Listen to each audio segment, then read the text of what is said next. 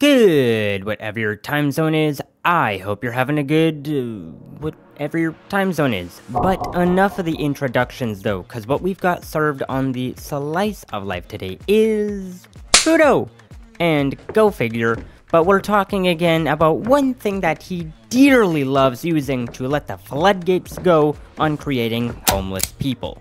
It's called taxes, ladies and gentlemen, and a new report has come out with how much Canadians pay in taxes compared to everything else in their life. But before I get into that report, I'll give a little snippet of Trudeau. Because no one likes him, no one wants him, and anyone who wants to act like they do, they're nobodies as well.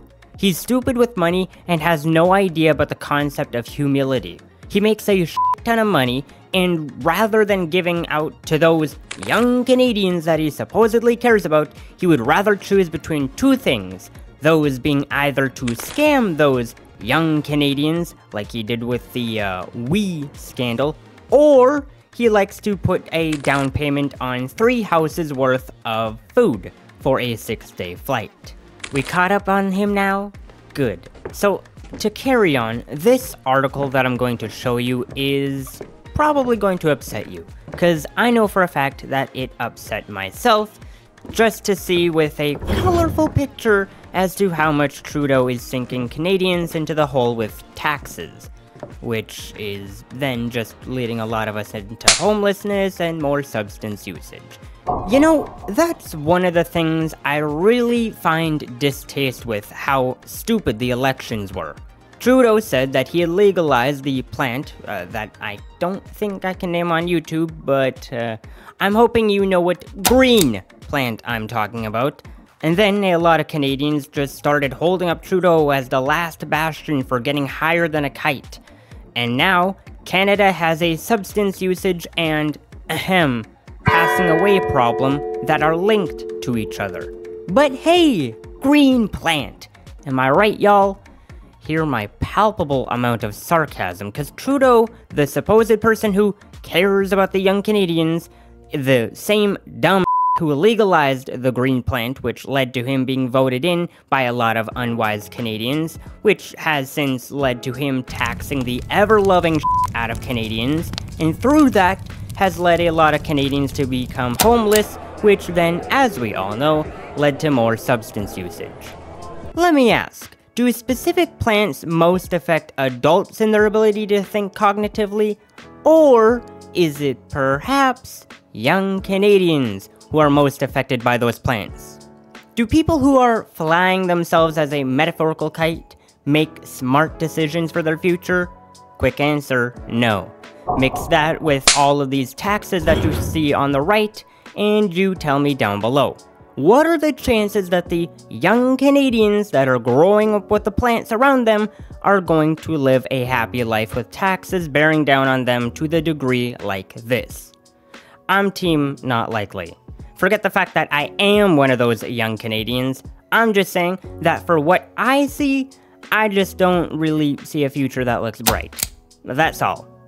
Alright, I've talked too much for my own liking here, so let us get into that article.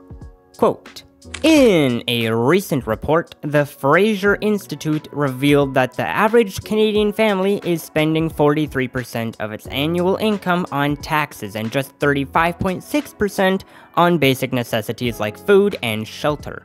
The independent economic think tank examined how the tax burden on Canadian families has shifted from 1961 to 2024. The tax bill has jumped by 2,705%, according to the report, which found that an average household earned an income of $109,235 and paid $46,988 in total taxes. Taxes remain the largest household expense for families in Canada, said Jake Fuss, Director of Fiscal Studies at the Fraser Institute and co-author of Taxes versus the Necessities of Life, the Canadian Consumer Tax Index 2024 edition. But what are basic necessities? And what about the other section of the income pie, which is 21.3?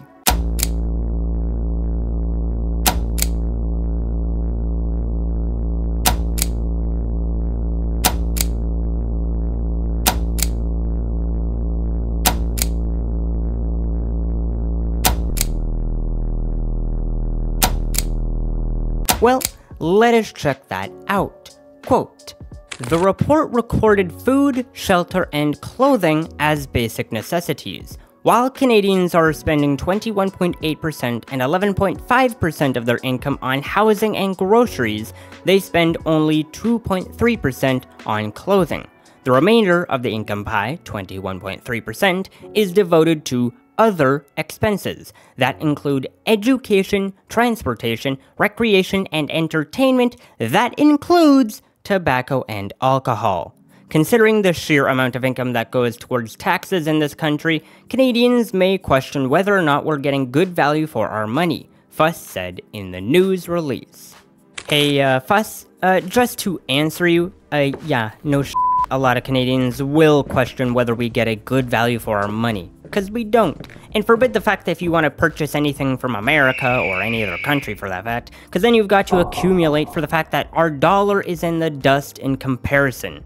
We purchase products made from other countries, which just drives costs up, because that's a costly process, in comparison to buying our own products here in Canada. Like, why do we need to import oil from America? Why not make our own oil from the 4th largest oil mine? Oh no, the carbon emissions. Well, guess what, stupid? We have to use oil anyways to make what you numbnuts call green energy. Yikes, sorry, that was a tangent. But the point still stands. Our dollar is worth nothing nowadays under Trudeau's leadership. If you can call it a leadership. Oh, well, I guess you can call it that if you include leading us into a financial hole. But, I don't know. It's just stupid. Everything that liberals touch always ends up burning. Our pockets, burning. Our taxes, burning. Our substance usage, burning. It's all burning.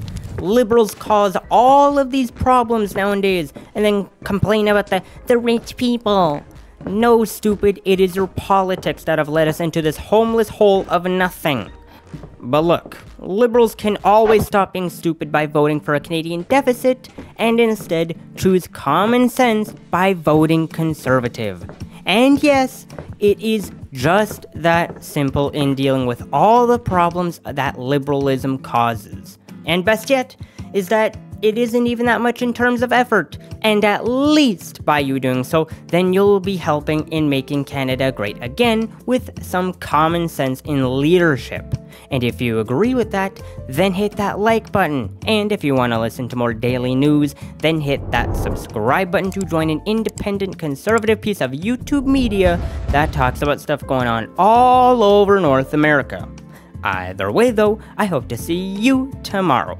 But until then, have a good one.